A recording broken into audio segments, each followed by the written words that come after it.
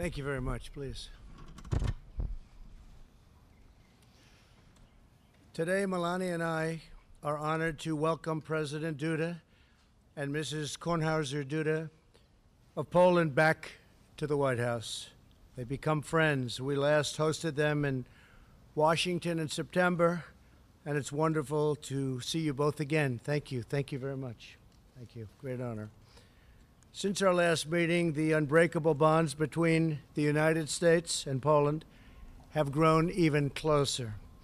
This year, as our nations mark 100 years of diplomatic relations, the U.S.-Polish alliance is stronger by far than ever before. Earlier today, President Duda and I signed a joint declaration affirming the significant defense cooperation between our nations, and as the declaration makes very clear, the United States and Poland are not only bound by a strategic partnership, but by deep common values, shared goals, and a very strong and abiding friendship. Our people are united by the enduring ties of civilization, culture, and history. We respect the rule of law, revere individual rights, and prize our timeless traditions. We embrace country, faith, family, and freedom. Over the past century, brave American and Polish patriots have repeatedly stood together to defend our sovereignty, our liberty, and our noble way of life. When I was last in Poland, I was very proud to stand among veterans of the Warsaw Uprising and recall their incredible courage in the face of Nazi tyranny. Today we honor the sacrifices of all those who came before by doing our part to safeguard our independence and strengthen the incredible U.S.-Polish alliance. As stated in the joint declaration, the United States and Poland continue to enhance our security cooperation. Poland will still provide basing and infrastructure to support military presence of about 1,000 American troops. The Polish government will build these projects at no cost to the United States. The Polish government will pay for this. We thank President Duda and the people of Poland for their partnership in advancing our common security. Poland's burden sharing also extends to the NATO alliance, where it is among 8 NATO allies, including the United States, currently meeting the minimum 2% of GDP. That's for defense spending. And Poland's there, and you've been there from a very early date, and we appreciate that very much. And we've been there also. There's been a total of 8 out of 28. The rest are coming along because nations, at my urging, have paid more than $100 billion more toward the NATO defense. Last month, I was very pleased that Poland announced the intent to purchase 32 American-made F-35 fighter aircraft like you just saw.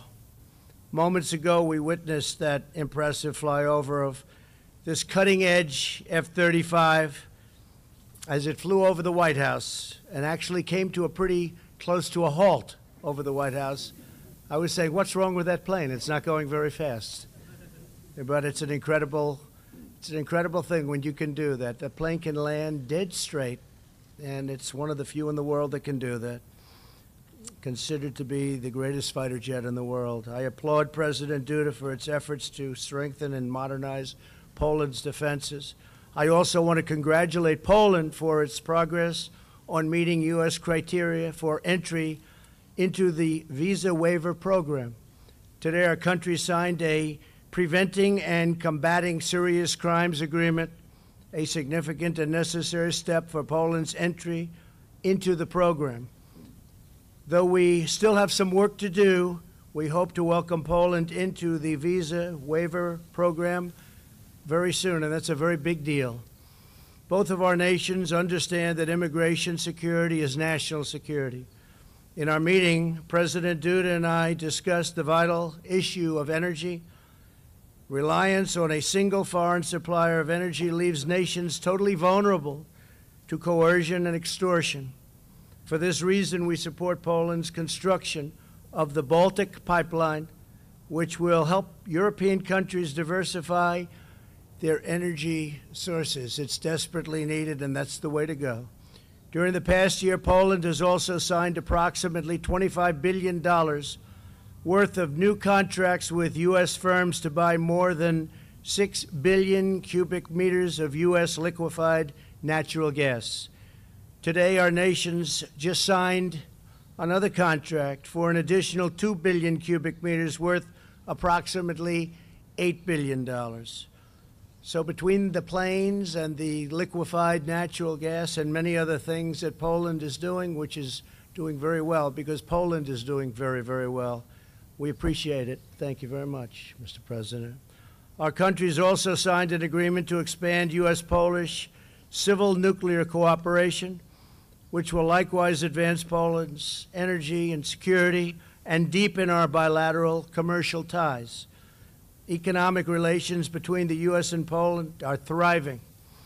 We're committed to further expanding commerce based on fairness and reciprocity, perhaps my favorite word, across many critical areas, from defense and diplomacy to energy and economics. The alliance between the United States and Poland is reaching extraordinary new heights in 2019. Our longstanding partnership demonstrates the enormous possibilities for the world when two strong and independent nations unite in common purpose and in common cause. President Duda, it's an honor to have you with us. And Mrs. Duda, thank you very much for being here.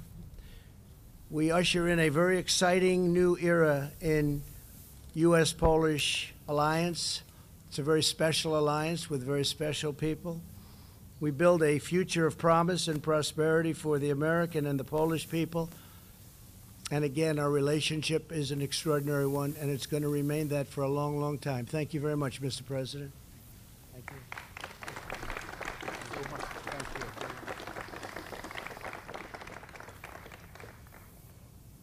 Wielce szanowny panie. Distinguished Mr. President, a wonderful First Lady of the United States of America, distinguished ministers, all distinguished guests, ladies and gentlemen.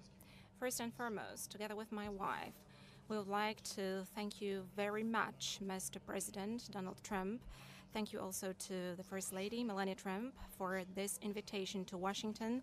Thank you for this possibility of holding another within the last 10 months official visit to the United States here at the White House.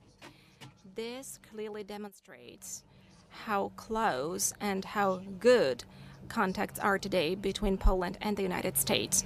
Mr. President, all of us hope that you will visit us in Poland in September and that we will be able together to commemorate the memory of all those who fell and who perished during the Second World War, which started on the 1st of September 1939 in Poland through the attack of Nazi Germans on our country. And soon, unfortunately, our country vanished from the map of Europe after the attack of the Soviet Union against Poland, together with Nazi Germany. That is our history. It's a very difficult one. And today, we firmly believe that the true ally of Poland, but also a true ally of a free Europe, is precisely the United States of America, who helped that very Europe in such a huge way to win the Second World War and later to establish an independent, sovereign, and free world, which later turned into the European Union. It exists until this day, and thanks God, also thanks to the support of the United States, through the support of subsequent presidents since 1989, thanks to the great movement of solidarity, thanks to the great determination of the Polish nation. Also, we are part of the free world. Also, Poland, which liberated itself from behind the Iron Curtain, which later led to the collapse of the Iron Curtain through the votes of the people cast in elections in 1989. In those elections, people said no to the communists. Also, Poland can develop today as an independent and truly sovereign country, a country which wants to build the European community, and a country which also wants to build the Euro-Atlantic community. In our understanding, this is an absolutely key element of peace and good cooperation across the globe. Thank you very much, Mr. President. Thank you that, for sure, you are among those presidents of the United States who understand how it works perfectly.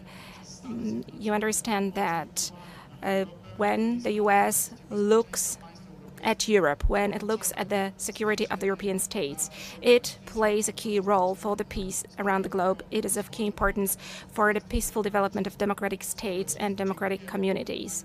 Thank you, Mr. President, for this extreme kindness towards Poland and perfect understanding of Polish matters, which you showed to us in 2017 during your visit to Poland, during your memorable speech that you gave at the monument of the Warsaw Uprising, where so immensely important words for Polish people fell, which are of historic importance to our nation and to Europe. They showed what Poland means and who Poles are. Mr. President, thank you for uttering those words back then, and thank you also for this policy which is being implemented right now, which demonstrates that you are this kind of man and this kind of a politician who not only speaks, but to whom first and most important are the deeds. The most important are the deeds. And whenever you say, Mr. President, make America great again, it means make, not say.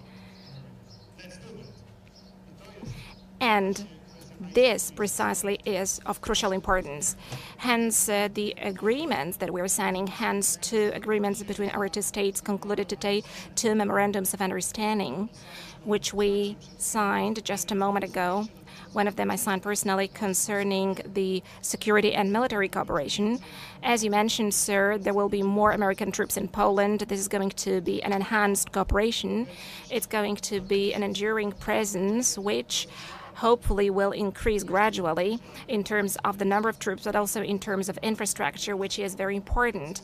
Thank you also for the decision to establish the division headquarters in Poland. This is of huge importance, not only to Poland, but also to our part of Europe, to Central Europe, to the Baltic states, and to all those to whom the enhanced forward presence was established of the United States and other NATO states along NATO's eastern flank. I'm deeply grateful for that. But thank you, Mr. President, also for the remaining agreements. Thank you for this agreement which talks about preventing and combating serious crimes. It moves us closer to a visa waiver program between Poland and the United States, which to you, Mr. President, and to me, and first and foremost to Poles, is so important, is of such a crucial importance.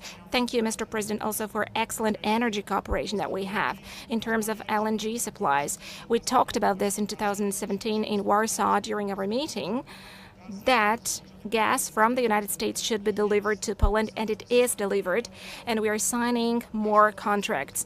And gas tankers from the United States are coming to the port of Świnoujście today, and the gas from the United States has become a fact in Poland and in our part of Europe. Thank you, Mr. President, that there are going to be more supplies. I'm very happy about that, because to us it means diversification of sources of supplies. It also means the development of gas security. To us it also means good business, just as I deeply believe is a good business for the United States of America. But thank you also for the agreement on cooperation in terms of nuclear energy used for civil purposes. I hope that together we will be able to implement this program with the benefit for environment protection, with the benefit for climate protection across the globe, and also for the development of the security of my homeland. Mr. President, I'm deeply grateful for this visit. I'm pleased that thanks to this presence, we're able to show the very good cooperation that we have between Poland as part of the European Union and the United States, and I firmly believe that thanks to your incredible view of the European matters and thanks to your understanding to our Polish matters and to the meanders of our history, this cooperation is going to develop better and better, first and foremost also with the benefit for the United States, whose interests you are representing, Mr. President, also understanding the rest of the world. Thank you very much for that. Thank you. Thank you very much. We'll take a few questions. Emerald, OAN.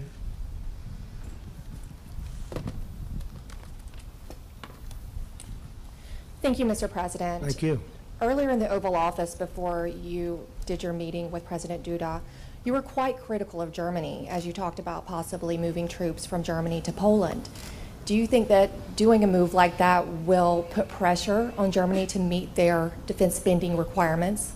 No, I don't think so. I just will tell you very strongly that I think Germany is making a tremendous mistake by relying so heavily on the pipeline. And I think it's a tremendous mistake for Germany. But again, Germany is running their affairs, and they'll do just fine. But I was critical. I have been critical of it. It's a tremendous amount of their energy will be supplied by that pipeline. At the same time, having nothing to do with Germany, Poland said that we would like to build a facility, a great facility, and would like to have you come to that facility. So we're going to be there with a limited force, but we'll be there, and we appreciate Poland doing what they're doing. It's a great location. It's a tremendous plant, tremendous facility, and it's our honor to be there. Poland's been a tremendous friend of ours for a long time, and when Melania and I were there not so long ago, it was a very special day. I think it was a special day for Poland also, but it was a very special day for our country. So I appreciate that, and our relationship is just a very strong one. And if I may, would you indulge me with one more question before I get to ask go President ahead. Duda our question?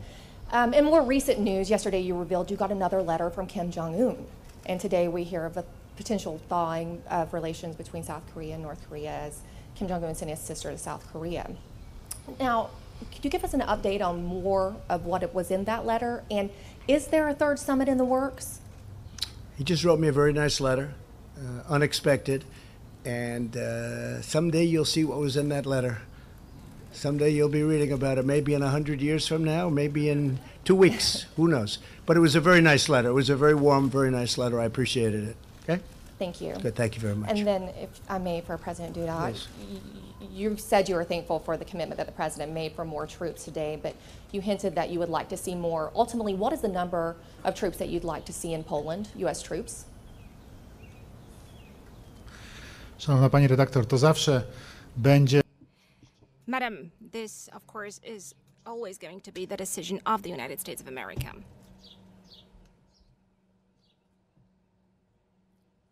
This is going to be the decision of the United States of America. And troops. To zawsze below będzie... that. To zawsze będzie... It's always going to be up to the United States to decide how many troops will be sent to which allied nation. Of course, I know that this depends on the needs and on the real situation on the ground. Of course, we are very pleased that the U.S. troops are present by giving an evidence to the sustainability and strength of the alliance. And the U.S. soldiers are kindly treated in Poland. They are received as friends, and we are happy that they are serving in our country. We would like those bonds between Poland and the United States to become even tighter, and we are trying also to create the best possible conditions for American soldiers. Zuzanna Falzman. Thank you very much, President Trump. Thank you very much, President Duda. I have questions to both of you, actually. President Trump, you plan to enhance U.S. military presence in Poland. Last year, you promised you would enhance military cooperation, training, intelligence, missile defense, and it's happening right now. People of Poland still remember your incredible speech in Warsaw. Why Poland is such an important ally for you? I just have a very warm feeling for Poland. I always have. And it's now even beyond that because of the relationship which we've developed with your president and First Lady. And it's just, they're incredible people, hardworking, smart, very industrious people. And what they've done with the country over the last 5 years has been something that the world has watched and the world has marveled at. I've just liked Poland. So when the president came and he asked me whether or not we'd consider this, I said I will consider it. And now, because of his leadership, we're able to do that. And that's fine with me. That's great. Great people. And say hello. So I understand we will see you in September in Warsaw. correct? We are looking very seriously at going back to Poland, and I don't know what the president has in store for us, but we're thinking about going back sometime in September. Yes. Amazing. Thank you. Thank you very much. Panie prezydencie. Question to President Duda. Mr. President, so far we have been talking about a rotational presence of U.S. troops in our country. Right now we are talking about permanent or enduring presence. What does that mean in concrete terms, and when can we expect those additional U.S. troops to arrive? I understand it in the following way. President Donald Trump and myself are implementing a very calm but consistent policy in terms of security.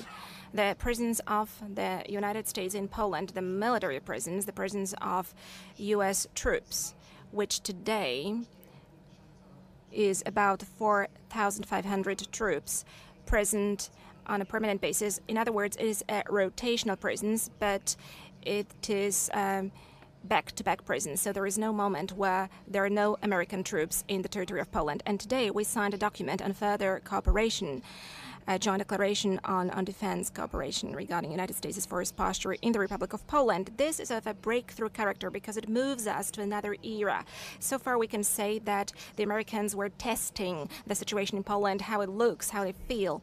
What about logistics, whether it is possible to stay in Poland and to successfully attain the goals and implement the tasks of defensive nature. I think that the commanders of U.S. Army are convinced that this is simply possible. And today, the document speaks about this enduring presence, the presence which is a fact and which will stay there. It is a rotational presence, yes it is, because this is most beneficial from today's perspective to train soldiers through rotational presence.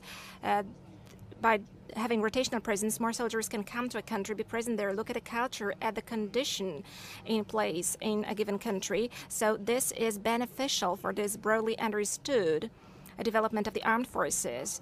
Therefore, this is an enduring presence. However, it is implementing in this particular way, and we hope it's going to develop 1,000 troops mentioned by President Trump today, which is also the number stipulated in the agreement signed today, is very differentiated. It is not one single unit. We're talking about special operation forces. We are talking about logistics component. We are also talking about the already mentioned division headquarters. So there is a multitude of forms in which the United States is going to be gradually ever more present in our territory from the military standpoint. And this will encompass different fields of cooperation. So we're not talking about just one single beat, but we're talking about a more comprehensive cooperation. We're talking about logistics, health protection for soldiers, and a number of other elements happening. Please remember that right now there is this missile defense facility being built in Redzikowo. So talking about the elements of Polish-American cooperation, there are more and more of these elements, and the number is growing. I'm very happy with that. Thank you very much. Let's see, who do I like? Nobody, that's the end. Go ahead. Yeah. Mr. President, thank you very much. I wasn't pointing to you, but you Duda, can go thank ahead. you. Here we go. Pointing to I was actually pointing to my friend with that beautiful hat on, Jeff, but that's you too. okay. All right. You'll well, give I'll up your give him my question? follow-up question. You'll give up your... We can share it. We'll share the question. Okay, we'll share it. Good. Mr. President, you seem to suggest yesterday that you are essentially committing to not spying on North Korea. Is that what you meant? Were those comments interpreted accurately? No, If it's not so, what I why? meant. It's what I said, and that's. I think it's different than maybe your interpretation. I think we're going to do very well with North Korea over a period of time. I'm in no rush. The sanctions are on. We got our hostages back. Our remains are coming back. You saw the beautiful ceremony in Hawaii with Mike Pence. We're getting the remains back. There's been no nuclear testing whatsoever. They'd like to do something. I did get, as I said yesterday, a very nice letter from Chairman Kim, and I think we're doing very well. When I took over as president, I will tell you, it looked like it was going to be war with North Korea. You know that. Everybody knows that. And it was going to be quite brutal. A strong force. We're the strongest force in the world, but that's a strong force. And we started off a very rough relationship, and I think we have a very good relationship right now. So we'll see what happens. I'm in no rush. But there's been no nuclear testing whatsoever. And when I took over, it was nuclear testing all the time. And if you look back to the last 4, 5, 6 years, but really go back further than that, in all fairness to President Obama, go back 20 years, 15 years, it was really a very dangerous situation. I consider it to be different now. Now, I may change, and if I change, you will know it very quickly. I will be very quick to tell you exactly what's going on. I may change, but right now we have a good relationship, and I think probably better than we've had for maybe 25 years, maybe forever.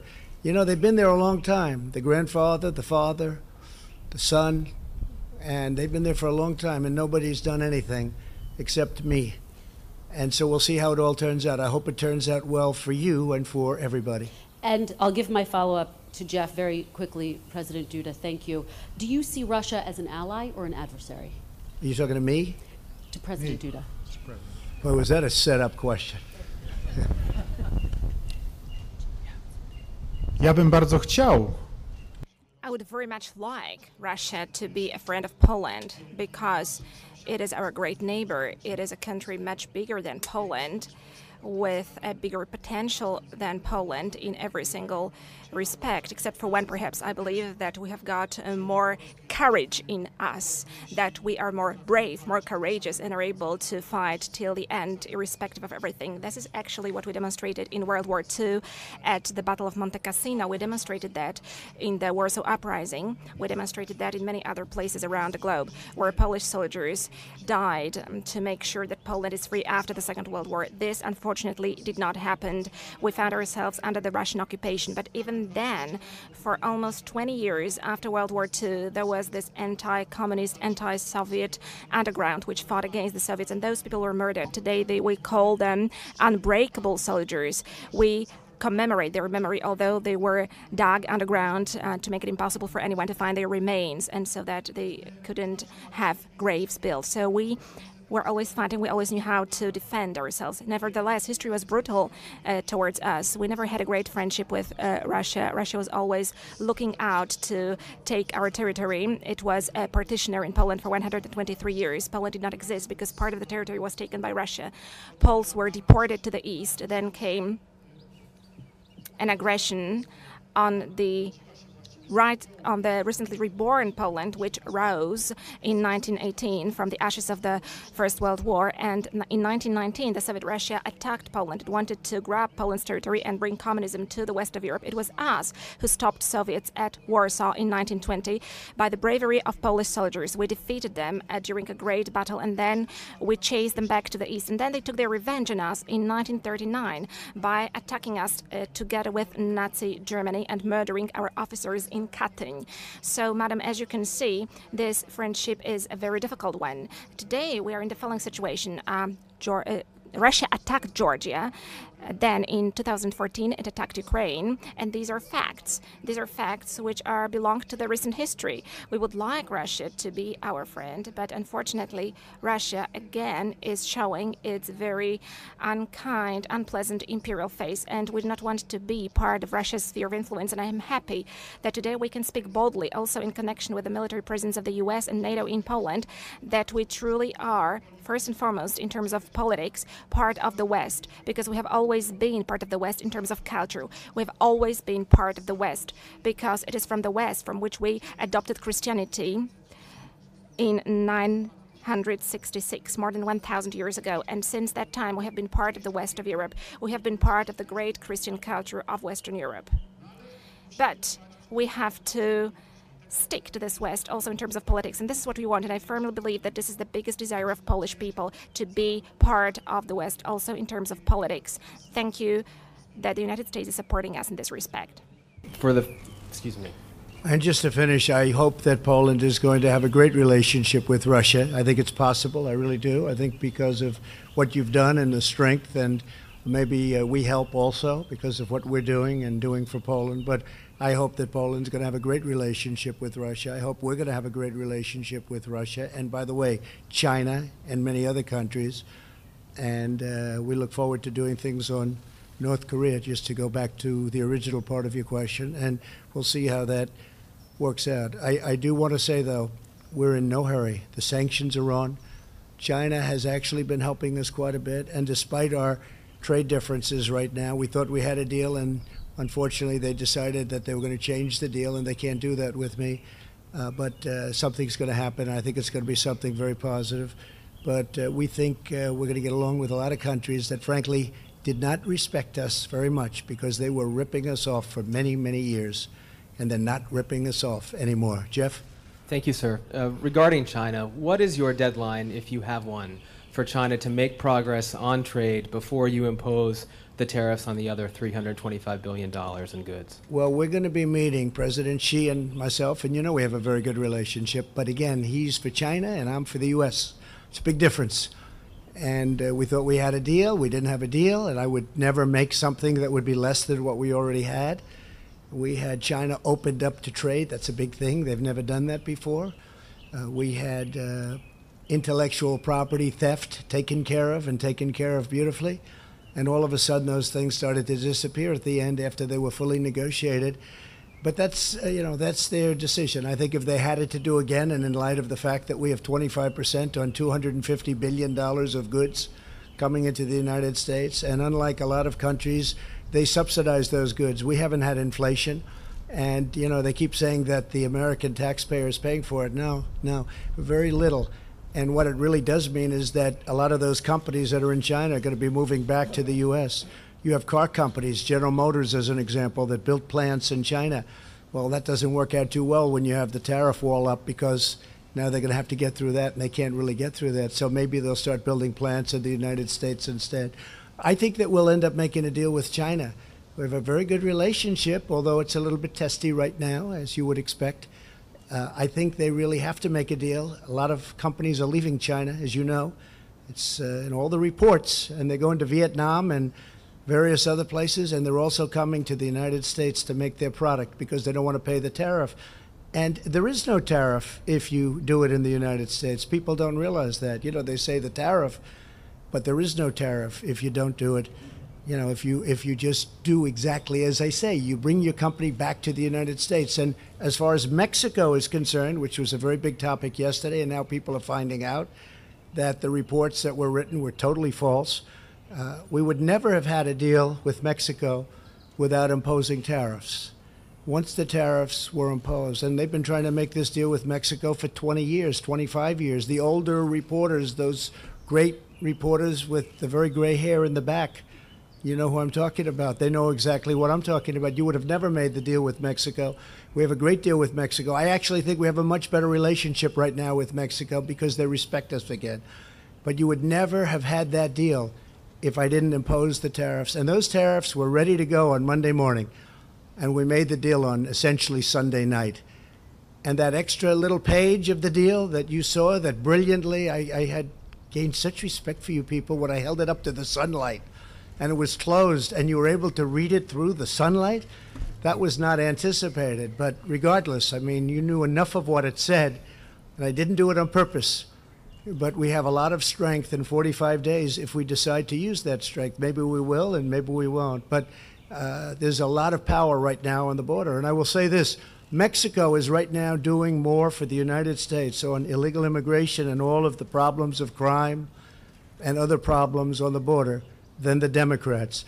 We can solve our problem on the border in 15 minutes if the Democrats would sit down, straighten out asylum, which is a total mess, but very uncomplicated, straighten out asylum and get rid of the loopholes. It would take, Jeff, 15 minutes. Okay? Thank you. Please. But just my original question, sir, was, do you have a deadline for imposing the 325? No, I have no deadline. My deadline is what's up here. We'll figure out the deadline. Okay. Nobody can quite figure it out. And President Duda, if I could just throw on your way as well, you said in the Oval Office earlier that democracy in Poland was strong. Not all of your European Union counterparts agree with that. How is forcing Supreme Court justices to retire early consistent with democratic principles? And President Trump, is that something that you support? No. Szanowni Państwo, to bardzo skomplikowana sprawa. Ladies and gentlemen, this is a very complex issue, and it's hard to answer this question because a lot of people in Western Europe I think also in the US, do not fully understand this problem because they have not grown up in a country such as mine. I was born in 1972 in a Poland which was in the Russian sphere of influence, in which a career could be made only actually when somebody enrolled as member of a communist party and who followed this people's power, who was the supreme authority. And this is what was happening for many years. Although, as you know, ladies and gentlemen, a solidarity movement grew. People were imprisoned, people were tortured, people were killed during the martial law and after as well, be it openly or in a secret way. And this was the reality of Poland until 1989. And now imagine, ladies and gentlemen, that not so long ago, a few years ago, I was surprised to discover that in the Polish Supreme Court there is a whole group of justices who were issuing sentences as judges, members of the Communist Party before 1990, who were even passing sentences during the martial law, sentencing people to prisons based on the law of the communist martial law. And when I was asked whether the Supreme Court needs to be reformed, I said yes, if Poland is supposed to be a truly democratic, free and sovereign country, if it is supposed to be a country we want it to be for our children, for the generation who was born after 1989, then for God's sake, those people have to leave, they have to retire, and this is what we did. As a matter of fact, everything that we were doing was aimed at retiring those people. But as you can see, unfortunately, although 30 years have passed, they have got influence. The influence which they were building after 1989, where they assumed a new identity of an elite of a new state. So this influence is still strong. This is what I can say. And let me assure you of one thing. The freedom of speech is absolutely respected in Poland. Poland absolutely respects all constitutional standards, just as in the United States, the right to assemble, the right to the freedom of speech. There is free media in Poland. There is everything that is functioning in a normal democracy. One can announce what they think, one can demonstrate, one can say what they think. In Poland, people are not attacked during demonstrations as it happens in other Western European country. Police do not use truncheons or tear gas against people. People can speak their mind. They can express that they're not pleased with something. This is their right in democracy. Please ask Polish journalists, when was the last time, when was the last demonstration in Poland when some kind of tension happened? No, it didn't, because in Poland we respect the right to demonstrate and to express your concern, because we believe that this is one of the foundations of democracy. In Poland, there is absolutely free and just elections. All the standards are respected. So please, ladies and gentlemen, come to Poland and see Poland with your own eyes. Please do not repeat certain stereotypes that are repeated in the West. Poland today has got quite a conservative government. That is true. And this government has got certain standards of action. Not everybody subscribes to those standards, especially people of more leftist views. But this is the nature of democracy. So once you have got one side of the political scene in power, and then people make a different choice, and another side of the political stage comes to power. There is nothing extraordinary about that, and this is the change that is happening in Poland. But when somebody wins the elections, then they have the right to implement the program which they announced before the elections. Excuse me. However, implementing the program which you presented in your election campaign is not only the right, but I think an obligation resting on a politician, and this is exactly what is happening in Poland. Marcin Wrona, TVN. A question for both presidents. Mr. President, you said just a moment ago that Poland will join the visa waiver program soon.